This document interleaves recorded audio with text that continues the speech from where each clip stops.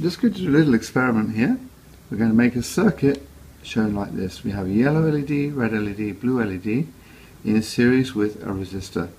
The resistor is to stop too much current going through the LEDs. We're just using a 9-volt battery, and later on we're going to make some voltage measurements and a current measurement with a meter. So here's the circuit. Let's switch it on.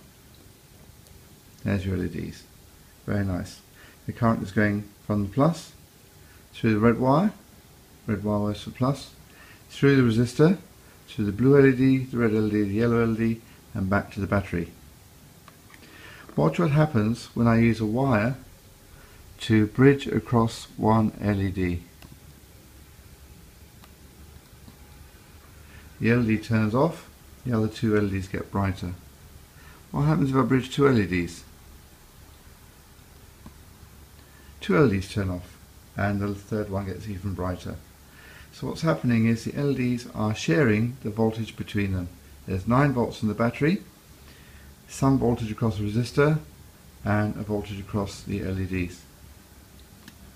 Let's measure the voltage. We turn on the meter, which is set to volts DC.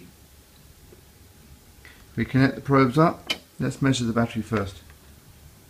So, first of all, we put the black probe on the black side. We can just dig it into where the wire goes into the breadboard.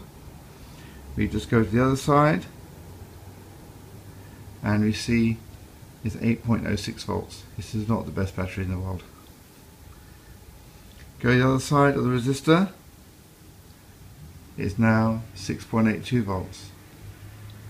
So what happens is the resistor is soaking up 1.21 volts. So what happens is the LEDs have their own voltage. The blue one is getting good contact here. 3.11 volts. That's above 3 volts. The red LED 1.72 volts, and the yellow LED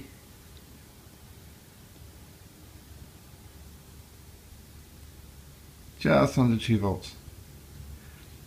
So normally red LED is just under 2 volts, the yellow or green LEDs are just slightly above 2 volts, and the blue LED is above 3 volts.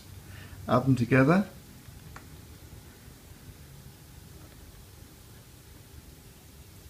.8 volts. The battery's got too much voltage for the LEDs,